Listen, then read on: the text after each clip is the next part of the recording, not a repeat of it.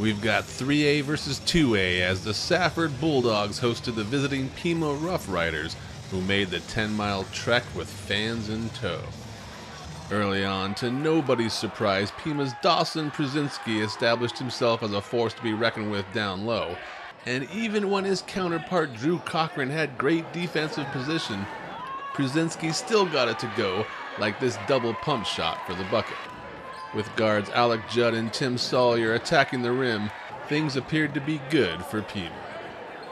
Well, appearances were wrong, as it was the Bulldogs who took the early lead, as Jadrick Chavez and Andrew Smith both scored at the bucket.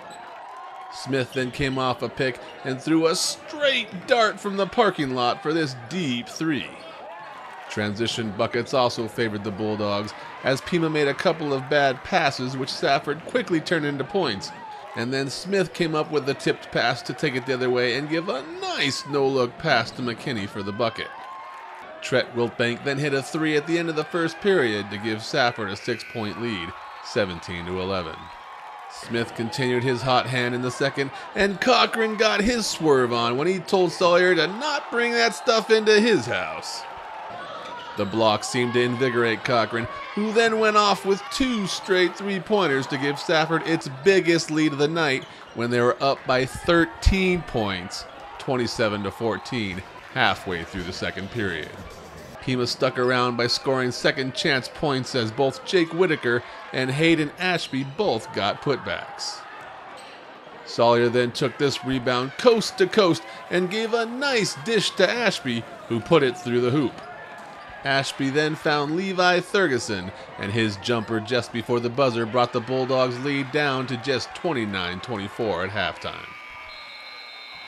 For all your window cleaning needs, one call to The Window Ninjas does it all. Visit our Facebook page at The Window Ninjas Gila Valley for a complete list of services, or give us a call at 965-4997 for a free in-home estimate and let us enlighten your windows. At the start of the third period, Gutierrez got the friendly rim for the score, but Pima answered right back as Judd found Ashby for the layup. Early in the period, Andrew Smith took the ball to the bucket, but tweaked his left ankle as it came down on the foot of Thurgeson. Smith walked off with a slight limp to the bench and was not seen out on the floor during the rest of the game. With the loss of Smith, Gutierrez stepped up his game and scored several times on drives into the lane. Dom finished with a team-high 13 points. However, Pima kept pace by getting second-chance shots from Ashby and Przinski, who finished with a game-high 17 points. Sawyer also kept up the offensive pressure, and when he hit this three-pointer, the Rough Riders were only down 2 as the third period ran down. Chavez took control in the waning seconds of the third and hit on this layup to give Safford a 43-39 lead heading into the fourth. Przinski then went back to work down low and hit Jake Whitaker off the double team for an easy bucket.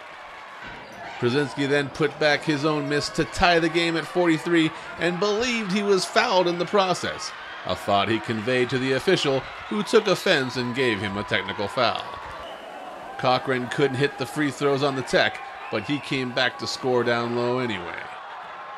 However, Drew Thompson answered with a huge bucket to give Pima its first lead of the night, 46-45, with about 5 minutes left in the game.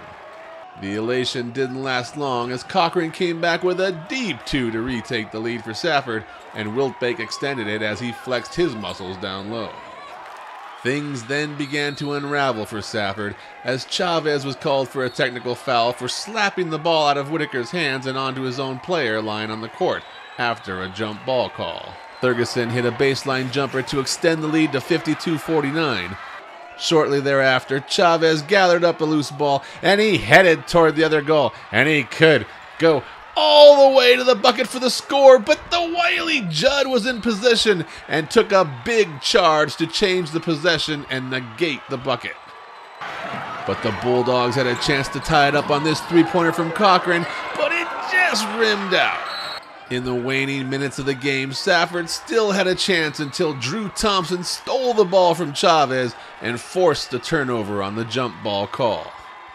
Alec Mayberry Money Judd then hit 6 straight free throws to ice the game for the Rough Riders, 59-51. We got down big and we just had the mentality to score, stop, score, and we executed that well, I thought, in the second half. They had the right game plan, but I just kept working hard and kicked it to my guys whenever they did, and we made them pay. I feel like we should win this game. Anything else you guys want to say about tonight's victory? It's a good one. We got to limit turnovers. When we can limit turnovers, we're a good team. We're hard to beat, but in second quarter we got a little turnover happy, and Safford takes advantage of those types of things. And so I think with about 3 minutes to go in the second quarter, we started I think we ended the second quarter on a 8-0 run to cut it to 5. Yep. And then, then we kind of played back and forth through the third quarter, and then we caught them about midway through the fourth. We try to tell the guys persevere when things aren't going well. We need to stick together and really, encourage each other and work hard, and good things happen. So. Reporting from Safford for the Gila Herald, I'm John Johnson.